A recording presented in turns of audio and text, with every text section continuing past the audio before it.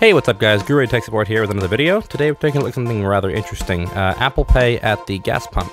A Circle K about 5 minutes from my house decided to put a new pump station in on all of their pumps actually, and added contactless readers as well. I dropped back down there a couple of days after I noticed them replacing the pumps and gave it a shot. I tried a contactless MasterCard in Apple Pay first and had no problems, went right through. I did have to put in my zip code, and it worked just fine. I'm blurring out the zip code here, as you can see. I was able to select my grade, pump the gas, no problems. Next up, I tried a contactless MasterCard in Samsung Pay with my Gear S3 Frontier.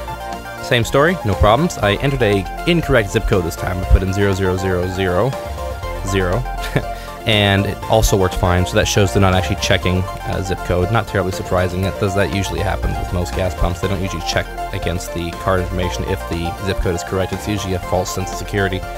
But yeah, it worked fine as well. And then finally, I also tried a MasterCard debit card. Ran as debit on the Gear S3 and Samsung Pay, and it worked just as fine. Entered the PIN, went right through, no problems at all. Very exciting to see this implemented. This is the first station in the area, as far as I could tell, that actually has this working. None of the other stations in the entire area of where I live actually has this at all. I've looked everywhere and have yet to find one except for right here. I'd like to see this more widely rolled out, as it would greatly help with the card fraud in the prepaid pump areas, and it's honestly really convenient, and it's kind of cool. Hope you enjoyed the video, guys. I have another video coming out here in the next couple of days. It'll showcase Samsung Pay at a few other places in my area. And then also I've got another video coming out very shortly that will cover something a little bit different than we normally do.